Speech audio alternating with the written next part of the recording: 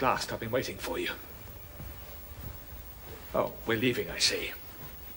Didn't I just know you'd desert me? Really, Jane, you are so predictable. Couldn't you be just a little more original? I'm talking to you. Where are you going? Away, sir. Where?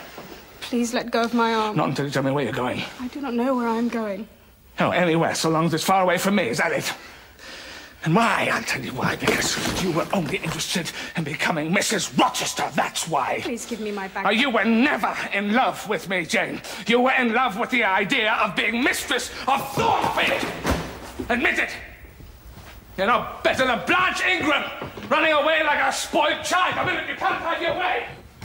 I thought you were mature, but you're just a child who has no idea what real love is. I would have done anything for you. Anything. I was prepared to commit bigamy because I knew that being married was important to you. And they could have thrown me in prison, I wouldn't have cared. But I just wanted to make you happy. Please let go of my arms. Look me in the eyes and tell me you don't love me and you can walk free. Say it. No. Better still.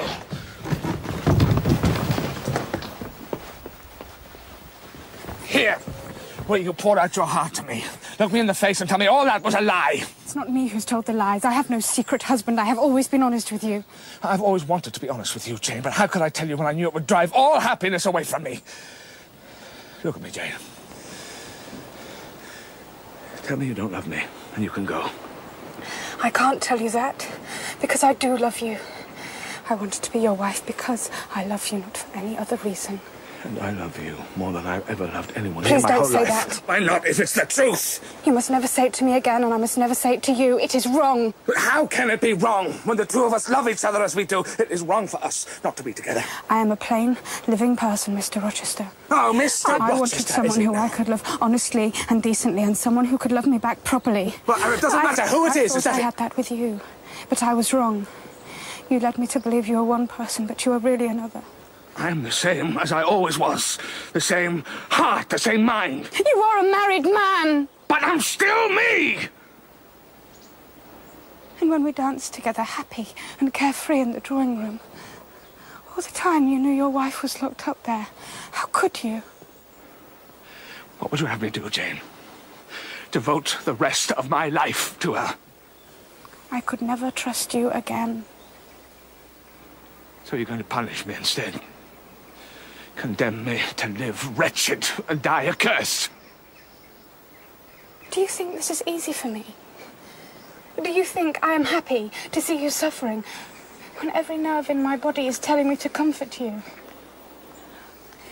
If I could find a way in my soul of reconciling this situation, I would in a moment. But I cannot throw away any respect I have for myself because my heart is tempted. You have a wife. You belong to another. I belong to you. No. And you belong to me. We are one soul, Jane. Help me, please don't say that. Please help me to be strong. If you only knew how much I love you. Kiss me. I need you, Jane. You want me. I can feel your passions are aroused. Say you want me. Say it. No, I can't. How can I lie with you knowing that I am not your wife? Well, we simply go abroad and we tell people you are my wife. Who's to know any different? Me! I will know it. I would have to live with my own conscience, and that would eat away at my soul, till I was no longer Jane Eyre, but some embittered mistress who you resented being with. I am worth more than that. I would never resent being with you, Jane. Leaving you will be the most painful thing I have ever had to endure. But I would rather die than watch the love we have twist into something ugly. I am leaving for us, Edward, for what we have. Not for me, Jane. You're leaving for yourself. And if that's how you truly feel, then go. Go on.